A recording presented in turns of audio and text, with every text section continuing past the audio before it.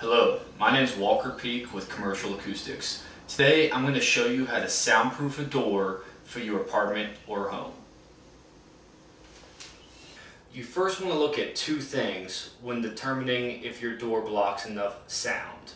One is whether the door is solid core or hollow core.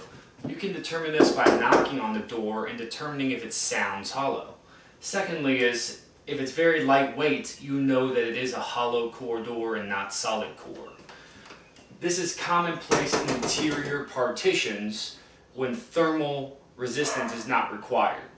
Secondly, you want to look to see if there's gaps in and around the door. In this door, you can see that there's quite a few gaps without gaskets or seals along the edges, in the center, and along the bottom. This is very evident in the photo we took last night.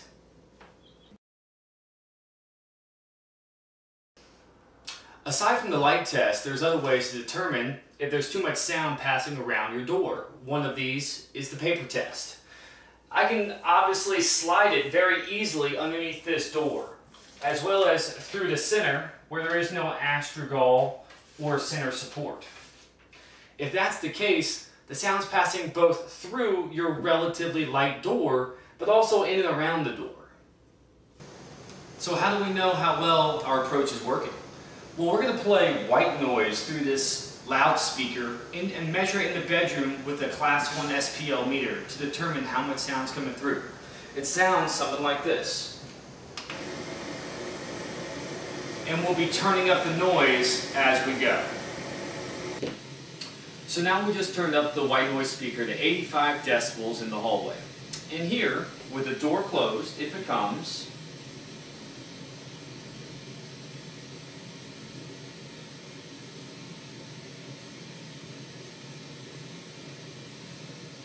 55 dBA at this location. Let's try the same measurement with the doors open.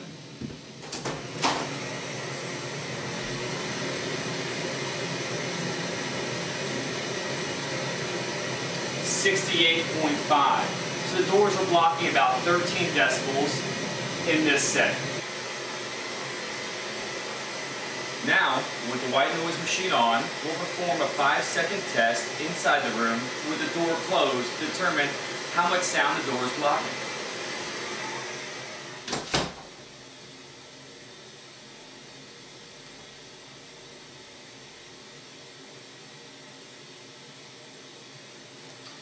You can see that the door is blocking 10 decibels. Right inside the door, it was 68.5 dBA, and now it's 58.5 dBA.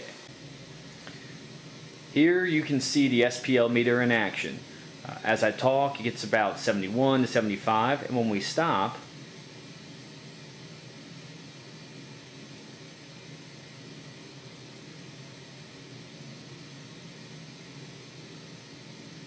it will drop down to and settle at the ambient volume in the room.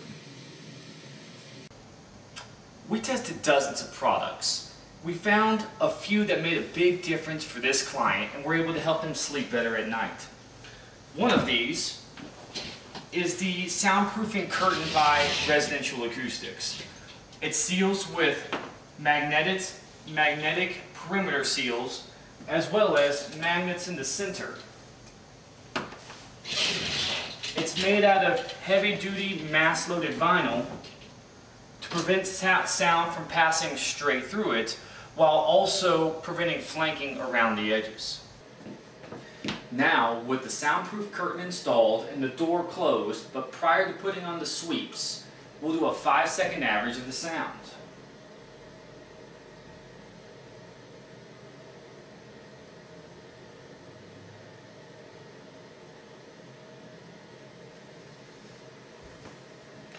This comes out to be 51.3.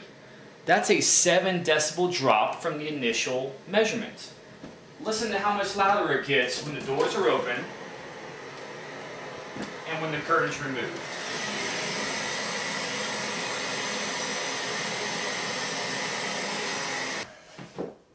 Next, we're going to install some door sweeps along the bottom, flexible door seals in the center between the two doors, and rigid door seals along the perimeter and the top.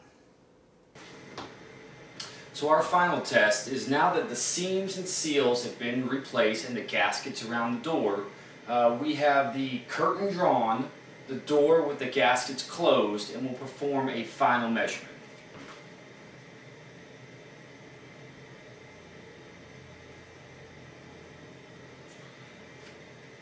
Now, just inside the room, we have a 47 dBA reading, meaning that from the initial time we looked at this door to now, we reduced it from a 58 to a 47, or effectively cut the amount of sound coming into the bedroom by 50%.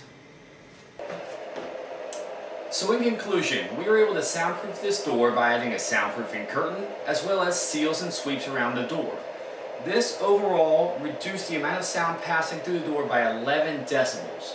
By pairing this with a sound masking machine such as a Marpac dome or other white noise generator, you can greatly reduce the amount of sound that you can hear in your bedroom late at night. See this as a demonstration. You can now hear some light background music.